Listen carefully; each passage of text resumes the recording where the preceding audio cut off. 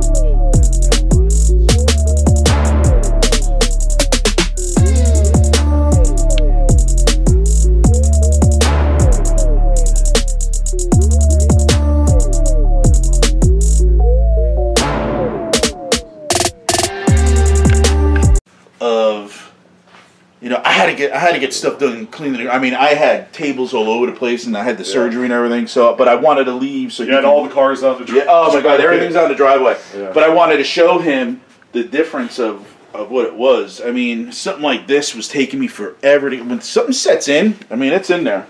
I mean, you just can't spray that and wipe that away. I mean, it's you know what I mean. Yeah, so that's the dirty side. Yeah. And then you left one so you can see how it cleaned up, because that's what it looked like all over it. All over it. And then you still got to finish that side. Yeah, it's like caked on there. At one time, it was superficial enough that you could just rub your finger rub it over, it. but it's so caked on. It took it. This process has been. This is probably the hardest thing, because you know it is so much intricate detail and pop outs and everything. It's not like you could wipe it down. You need to get in between things. So first of all, it's funny because when I went to his house, it was raining out, and I picked it up and I brought it home, and it was slugs. He had it out in the shed. There was slugs, snails inside the thing. I had to, take, and I don't mean like 2. I mean it was like 12. You know what I mean? I mean it was glad it was getting clean. That thing looks so brittle. Yeah, when it's dirty. And you gotta, I mean, and the way you have to handle the stuff. So then this stuff over here. Here were some other parts that I was able to clean to the nails. So, oh yeah, look at that. So this was easy because I could grab it like this and I could scrub it like this and put a little elbow grease in there. So look at that compared to that one over there. I have to try to get that to this kind of condition.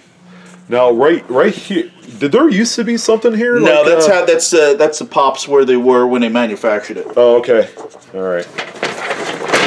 You know what I mean? I mean, stickers are very hard to find on stuff because you can't.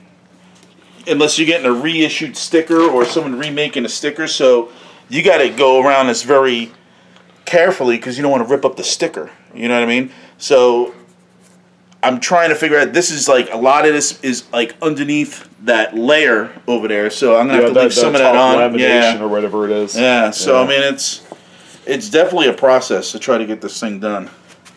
This is not a weekend deal. No. It is just... It's the type of thing you're like, oh yeah, I've been working on this for 6 months, and I'm about halfway there. Yeah. So this process actually started because you posted on your Facebook that I was wanted that. you were looking for the USS flag, and I'm like, I actually happen to have it. That's exactly what happened. Right? Yeah. So Yeah, I'm like, what happened. so then he shows up at my house, he's like waiting for it, and kind of fell I'm into finding it. more pieces. He's like, you got more pieces? I'm like, I'll dig for more. I went through attics and everything, and the next thing you know, he found another I found piece another though. radar I got to send over. So we ended up, you know, now you're going to get the flag, and so that's what this all created. Then he's like, oh, I got this room, which is over here, obviously, and you know, we're putting the flag together, which is a 7.5 foot.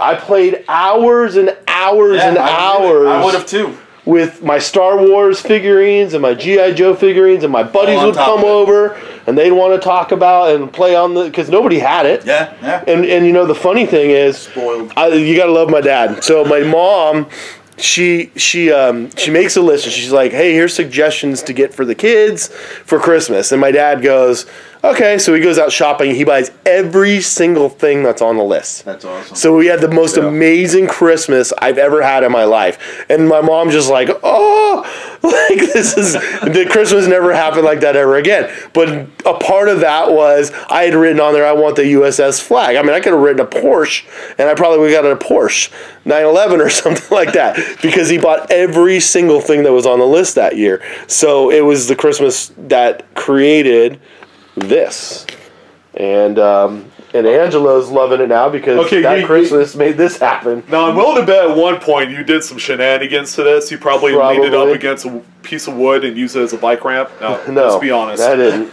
Look at this bow. I know.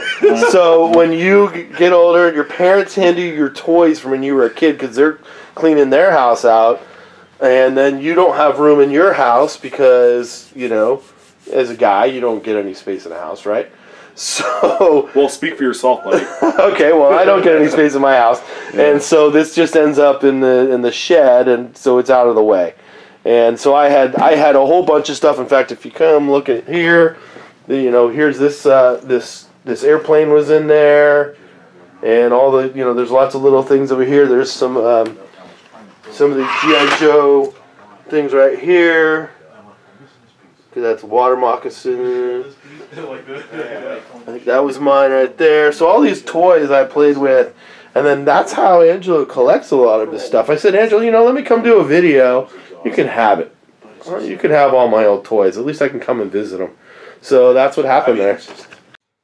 All right, so I split this video into two parts because we have a lot in this video. And so today, this is the first video of today for this one. I will be posting the next one in the next few days. I'm going to put something else in there tomorrow that's really special that I think you guys will like. It's a really interesting interview with a former Brooklyn Dodger. He played in the lower minor leagues for the Dodgers back in the early 50s. He had met Jackie Robinson and has amazing stories that it will be broken up into, I think, about 10 parts for how much video I have. So, yeah, there's content coming, and I've been filming, and here we go. So, subscribe, like, share, comment, and tomorrow, or not tomorrow, the next part of this video, Angelo will be going in to talk about a lot of his collection and some of the processes that he uses to clean and fix some of the old toys that he gets from garage sales and on the internet and all over the place. So that'll be really exciting. But make sure you follow, and we'll see you real soon. Hey guys, don't forget to subscribe to our channel, like, and comment. And also make sure you hit that notification bell to never miss one of our videos.